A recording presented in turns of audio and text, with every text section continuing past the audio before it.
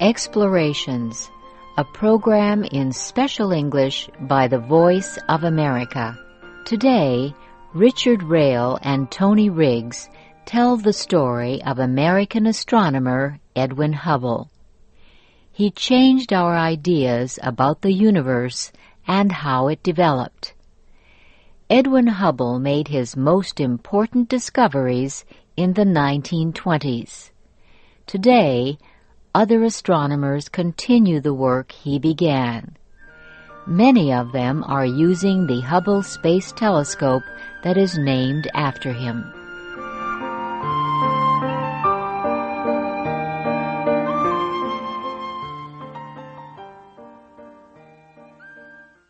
Edwin Powell Hubble was born in 1889 in Marshfield, Missouri.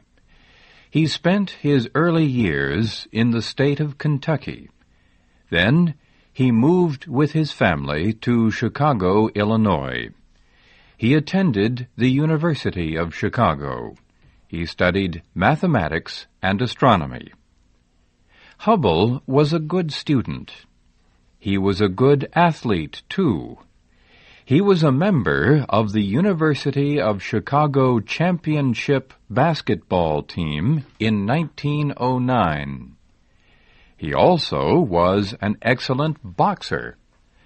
Several people urged him to train for the World Heavyweight Boxing Championship after college. Instead, he decided to continue his studies. He went to Queen's College at Oxford, England. At Oxford, Hubble studied law. He was interested in British common law because his family had come to America from England many years before. He spent 3 years at Oxford. In 1913, Hubble returned to the United States. He opened a law office in Louisville, Kentucky.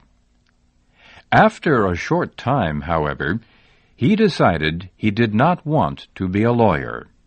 He returned to the University of Chicago. There, once again, he studied astronomy. Hubble watched the night sky with instruments at the university's Yerkes Observatory. His research involved a major question astronomers could not answer. What are nebulae? The astronomical term nebulae, Hubble explained, had come down through the centuries. It was the name given to permanent, cloudy areas in the sky outside our solar system. Some astronomers thought nebulae were part of our Milky Way galaxy. Others thought they were island universes, farther away in space. In his research paper, Hubble said the issue could be decided only by more powerful instruments, and those instruments had not yet been developed. In 1917, the United States was fighting in World War I in Europe. Edwin Hubble joined the American Army and served in France. Earlier, astronomer George Ellery Hale had offered Hubble a position at the Mount Wilson Observatory in Southern California. When Hubble returned to the United States after World War I, he accepted Hale's offer. Hubble was 30 years old. He was just beginning the work that would make him famous.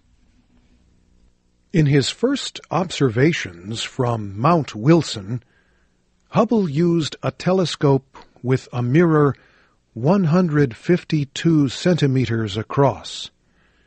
He studied objects within our own galaxy, and he made an important discovery about nebulae.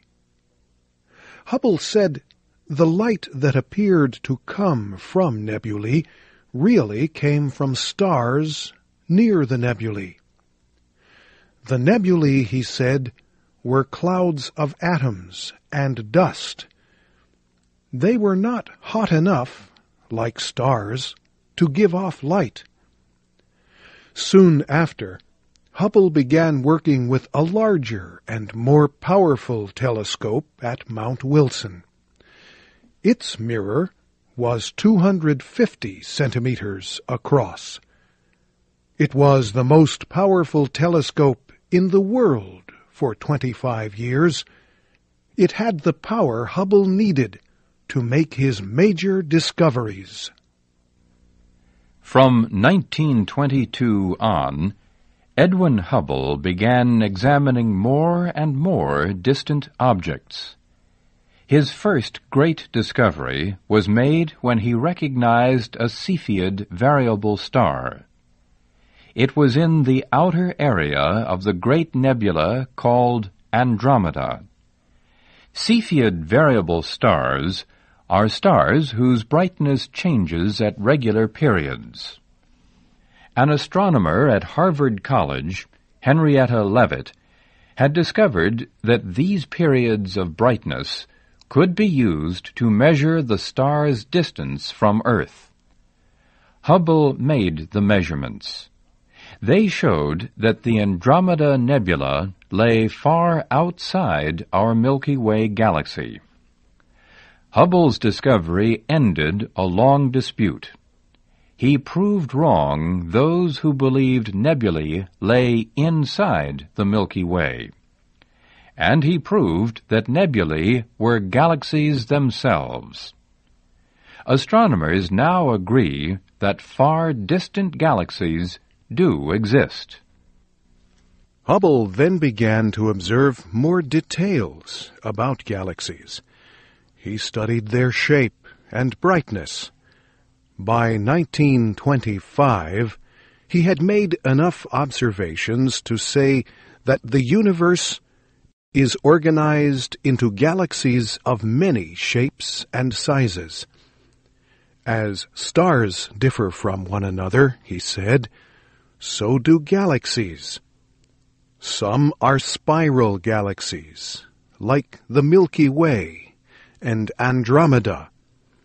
They have a center and arms of matter that seem to circle the center like a pinwheel. Others are shaped like baseballs or eggs. A few have no special shape. Hubble proposed a system to describe galaxies by their shape. His system still is used today. He also showed that galaxies are similar in the kinds of bright objects they contain. All galaxies, he said, are related to each other, much as members of a family are related to each other. In the late 1920s, Hubble studied the movement of galaxies through space. His investigation led to the most important astronomical discovery of the 20th century, the expanding universe. Earlier observations about the movement of galaxies had been done by V.M. Silver.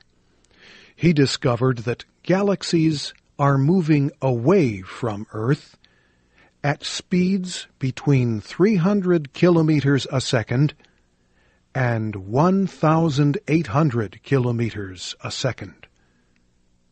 Hubble understood the importance of Silver's findings. He developed a plan for measuring both the distance and speed of as many galaxies as possible.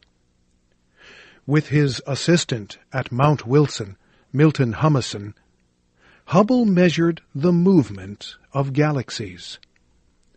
The two men did this by studying what Hubble called the red shift.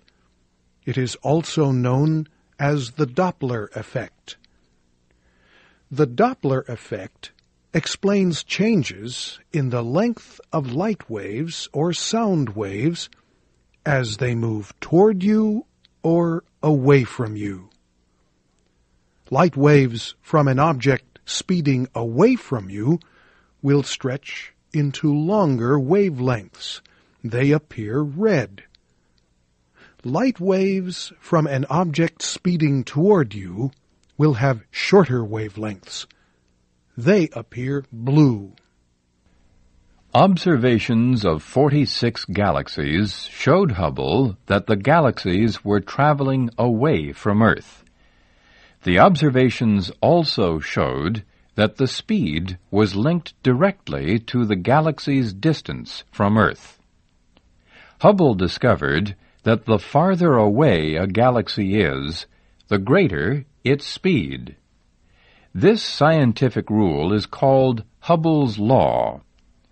Hubble's discovery meant a major change in our idea of the universe. The universe had not been quiet and unchanging since the beginning of time, as many people had thought.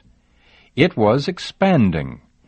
And that, Hubble said, meant it probably began with an explosion of unimaginable force. The explosion often is called the Big Bang. Hubble's work did not end with this discovery. He continued to examine galaxies. He continued to gain new knowledge about them. Astronomers from all over the world went to study with him. Hubble left the Mount Wilson Observatory during World War II. He did research for the United States War Department. He returned after the war. Then he spent much of his time planning a new, much larger telescope in Southern California. The telescope was completed in 1949. It had a mirror 500 centimeters across. It was named after astronomer George Ellery Hale. Edwin Hubble was the first person to use the Hale Telescope. He died in 1953 while preparing to spend 4 nights looking through the telescope at the sky. Hubble's work led to new research on the birth of the universe. One astronomer said scientists have been filling in the details ever since. And he said there is a long way to go.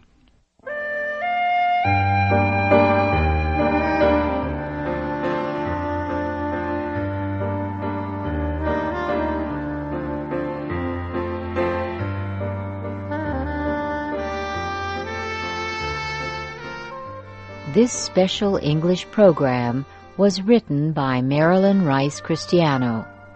Your narrators were Tony Riggs and Richard Rael. This is Shirley Griffith. Listen again next week for another Explorations program on the Voice of America.